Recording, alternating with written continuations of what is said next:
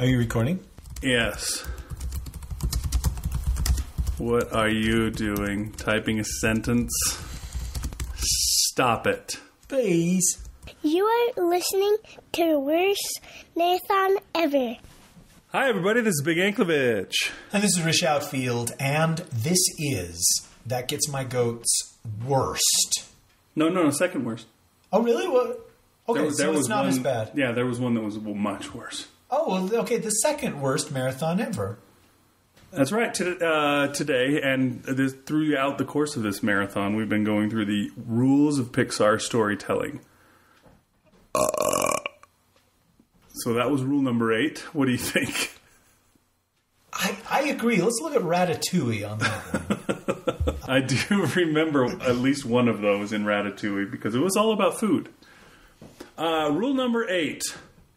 Finish your story. Let go, even if it's not perfect. In an ideal world, you would have both, but move on. Do better next time. Again! That's a really interesting rule because that sounds a whole lot like a Dean Wesley Smith / Heinlein / Ellison rule. When you finish your story, move on.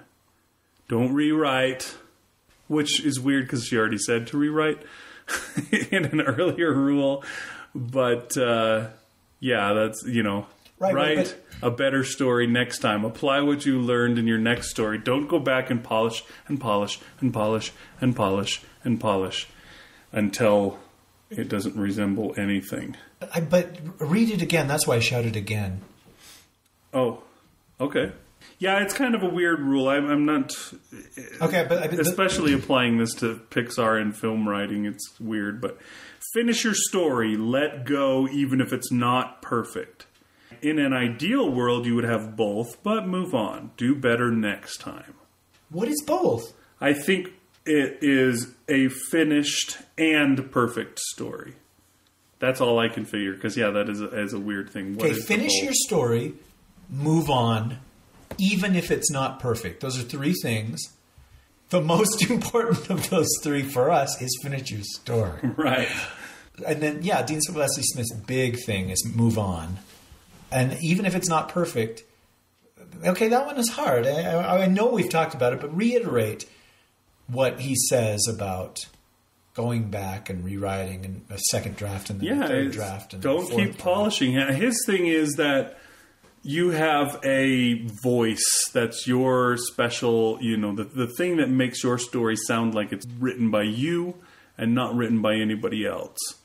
And that really comes through. And his little analogy is always that you have 2 minds in there. You have a creative mind and then you have a critical mind. And your critical mind is best, but generally your enemy.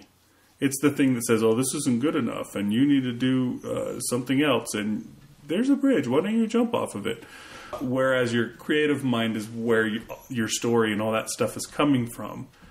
And when you're rewriting, you're not using your creative mind, you're using your critical mind and saying, oh, this isn't good enough and this needs to change and that needs to change and this needs to change and this word, maybe I should use a different word, etc., etc. Whereas with your creative mind, you're just in the story and you're writing and the story is kind of flowing out of you or something. That's his whole, what he says happens in the creative process.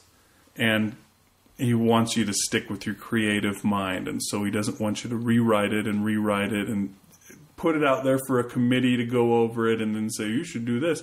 Because when it's done, it doesn't sound like you. It's not unique. It's not special. It's not in your voice. It's just like everyone else. Therefore, much more bland. And I can understand that. And I like it because it seems like less work to just write the story and then be done with it. And you can look at it and see things and say, oh, this is what's weak. And in his mind, he doesn't say, go back and fix this weak thing. He says, improve that. Make that your goal in the next story. Okay, I'm going to make sure that my ending isn't weak this time. It's going to be the strong point. So I'm going to make sure I get that ending before heading into it or something like that. That's what he says, which seems almost exactly like what she said in her Pixar rule here, where write to it to the end, finish it, and then let it go and do better the next time. And just, I guess, write, because writing is where you get that practice.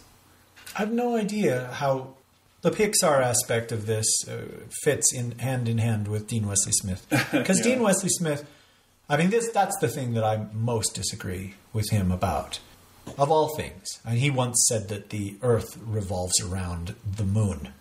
And I still disagree more with the don't rewrite, move on thing.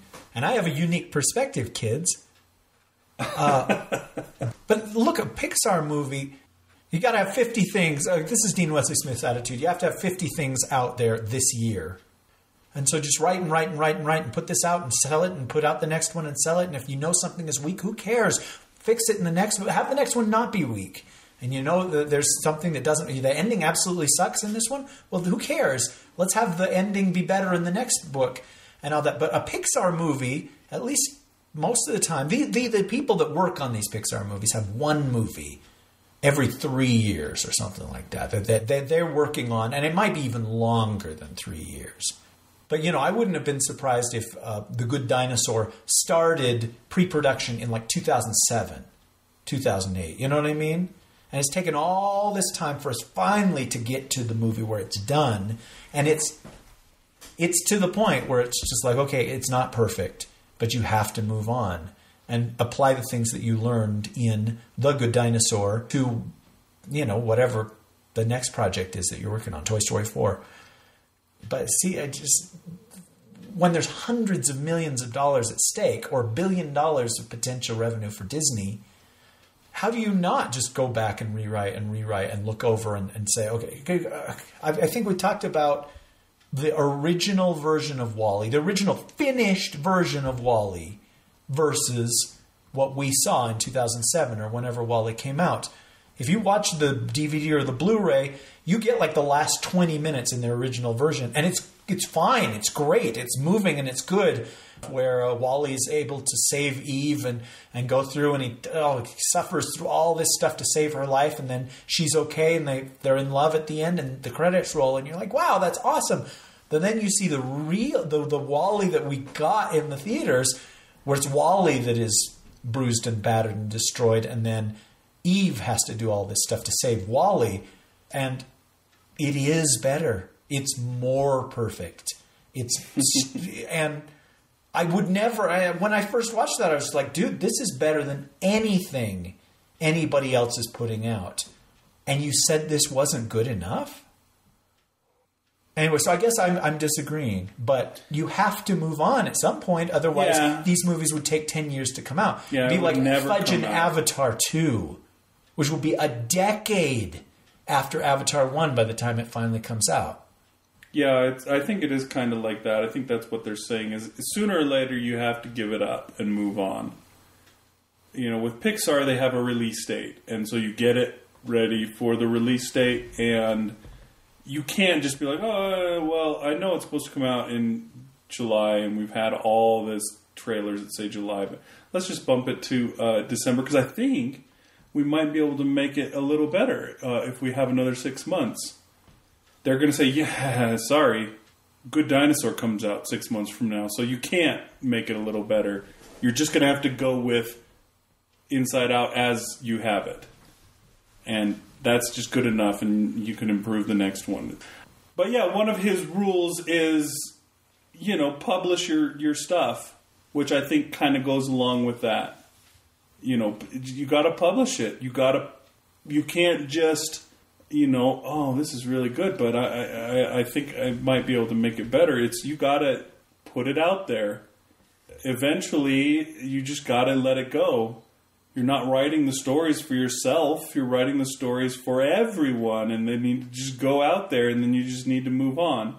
It's like, I don't know, one of your children or something like that. You got to let them grow up and be adults.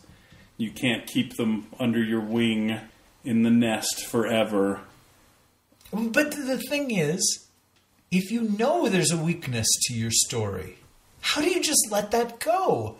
So, okay, I know that the female protagonist is really one-dimensional and kind of a C word. So if I sat down and tried to bring a little bit more dimension to her and soften her rough edges a little bit, I would be more satisfied and the reader would be more satisfied. Why would you not do that? Because the first time somebody said, I bought your book, I hated the girl. She was kind of a C word. You're going to go, you knew before you hit publish that she was a C word, dude. Okay. I'm sorry. I can see that. I disagree with Dean Wesley Smith. If it's that obvious, then yeah, you should fix it. But if you just keep let me read it one more time and see if there's anything else. Maybe I should just change this around and this thing. And then, I'm gonna read through it one more time before I send it out. Just make sure there's not something that maybe I should change this and this and that. Eventually you have to stop saying, I'm going to read it one more time. You have to move on eventually. You can't just keep going forever and ever. Right, but he would say, publish it and make sure that your next girl is not a C word.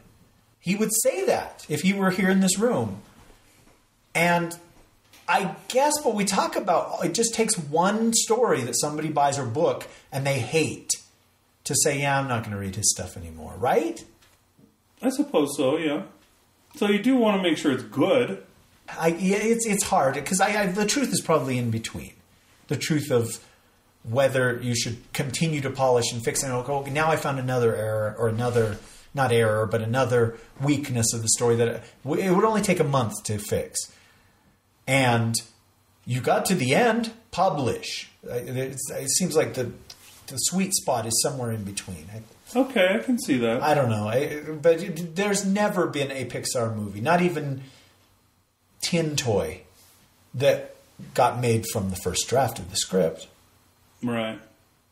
Yeah, I don't think that's what she's saying in the rule. I think she's just saying you have to move on when it's done. And maybe it's not perfect, but... Maybe this is for the animators.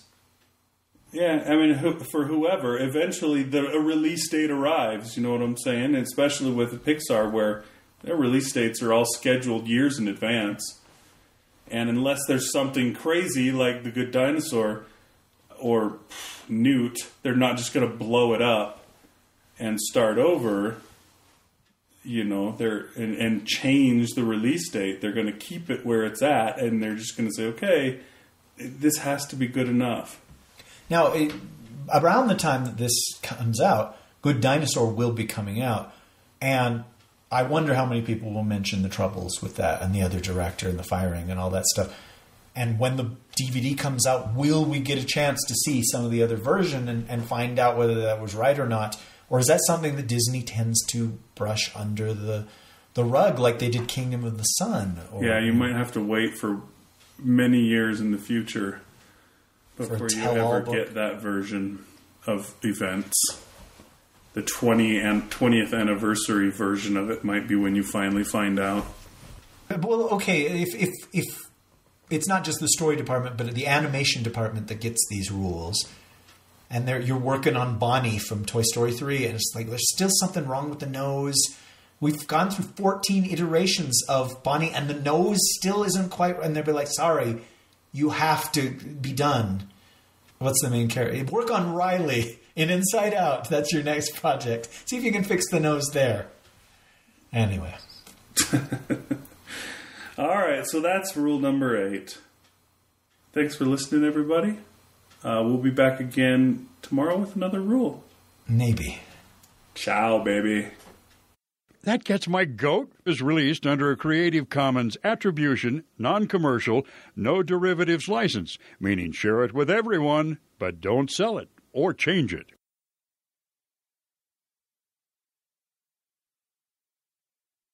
And that's just good enough, and you can improve the next one. It's kind of, I guess, like that. And that's another one of those,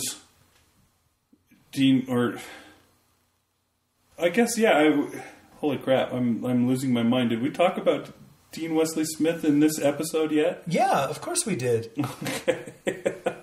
Because, you said that her point They're completely... starting to run together. I hear you.